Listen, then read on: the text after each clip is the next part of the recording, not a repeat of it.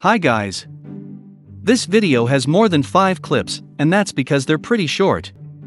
What we've done is give you double the fun. 2 multiplied by 5 equals 10. Supercars are obviously very expensive, so you wouldn't want to crash one, would ya? If you have a little prang in your 4-door saloon, the cost to repair it would be minimal. Supercars repairs come at super prices, no matter how little the damage.